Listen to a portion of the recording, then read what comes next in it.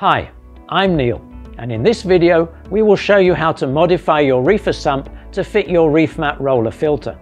We will do this by removing the filter sock section with the help of the Red Sea Sump Modification kit. Before you install, first check the ReefMat installation guide on our website showing which sump modification is required for each model, if any. If you are not into DIY, you may want to get someone to help you.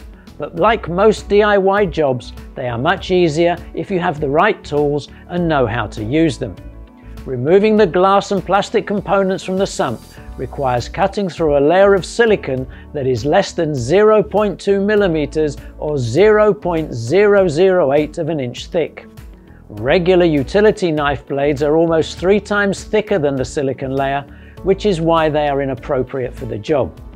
The Red Sea Sump Modification toolkit includes some specially manufactured blades that are extremely thin, however they are extremely flexible, and therefore it requires learning the correct technique to work with them. Also, any heavy-duty blade handles that you may have will not be suitable for use with these thin blades, as they will not support them properly and their bulkiness is a disadvantage. The modification process should take about 15 minutes and can be done without draining the sump or removing it from the cabinet. For the purpose of this demonstration, we will use a dry sump on a table so that you can see more clearly what needs to be done. Now let's have a quick look at what's in the kit.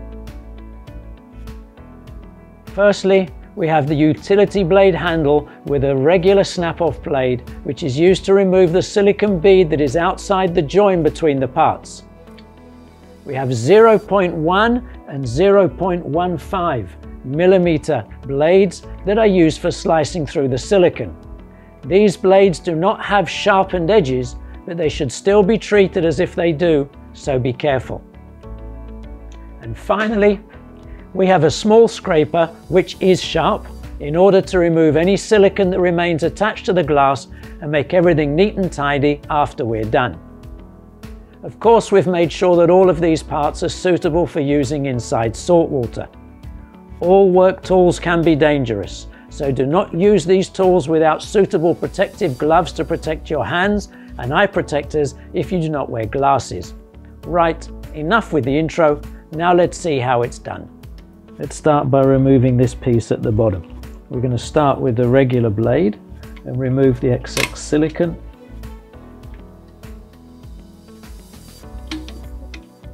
One cut up one side, and then another cut the other side, and you can pull away that little bit of silicone. There's also the same on the other side of the glass. The more you remove, the easier it is to remove the glass itself.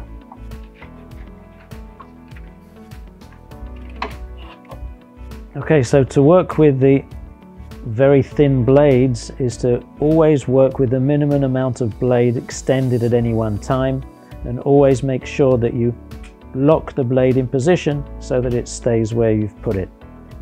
There are some parts where you can come in nicely from the top, and there are others where you have to work your way in from the side. Where you work your way in from the side, just press in the small amount, release the lock on the handle, and extend the blade a little bit more, and then push in again until you penetrate the whole part like that. And now we can just easily slide up and down the join. And you've cut the silicone. When you're at the edge again, make sure you don't cut into the join in the corner. And we do exactly the same thing again when you're working on the bottom. We just press in a little bit, we release the blade a bit, lock it, we do a little bit and push through until we get through, and now we just slide from one side to the other.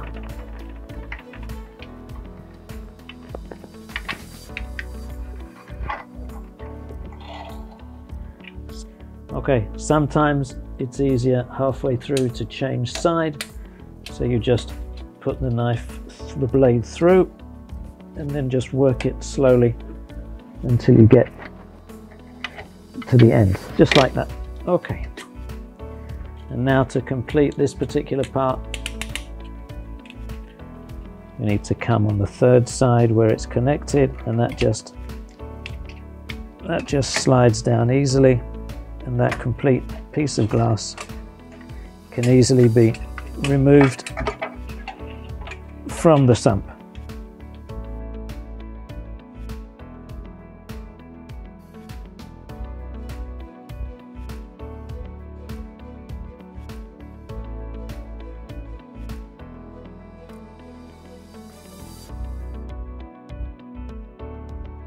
Okay, now that we've moved that part, we can just remove all of this and just slide down to get rid of the last bits of silicone. And there we have the first two parts removed. So this blade has got a little bit bent, so it'll be easier to work if I cut off that tip and give myself a new point. So now we're going to remove the black plastic parts from the top. Pay attention that you do not need to remove these thin pieces of glass, these thin glass strips. They can stay where they are. So again, we can come in from the top and from the over here, just slide across.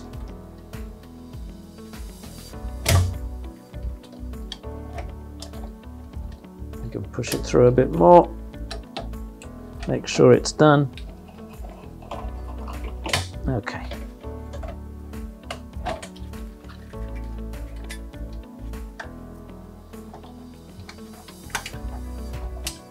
Same thing on the other side.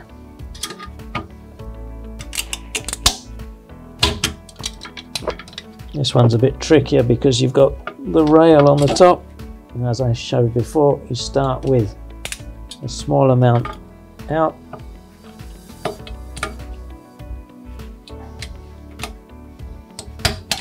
And then you can slide easily all the way from side to side.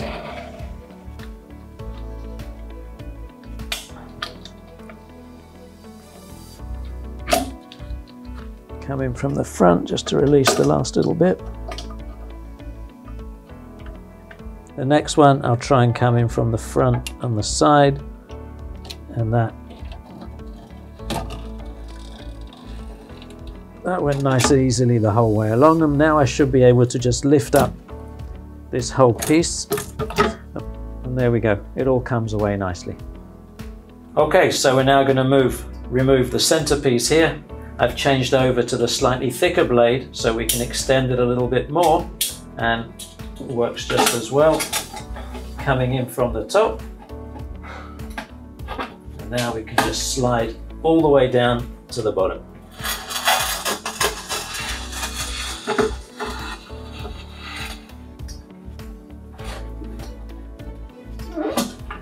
And that piece will now move from side to side, and so we can just slide again.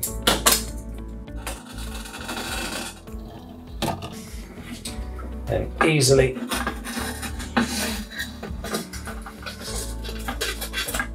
release this piece completely. Done. Now we're going to remove this piece. We'll go from top to bottom. On this side, that just slides easily all the way down. Same thing on the other side. Coming from the top.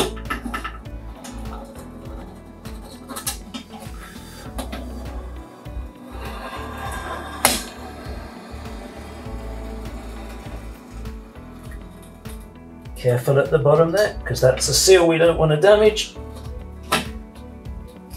And now this can move. Just come in from the bottom.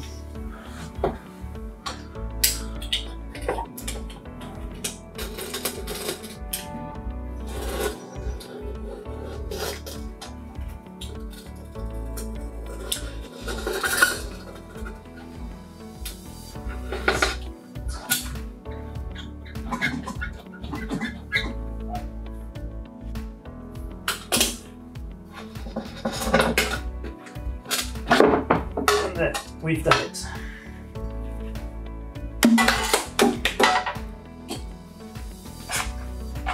The last part of the process is to take our little scraper, and we can now nicely get rid of all of the excess silicone that we don't want to have left in the sump.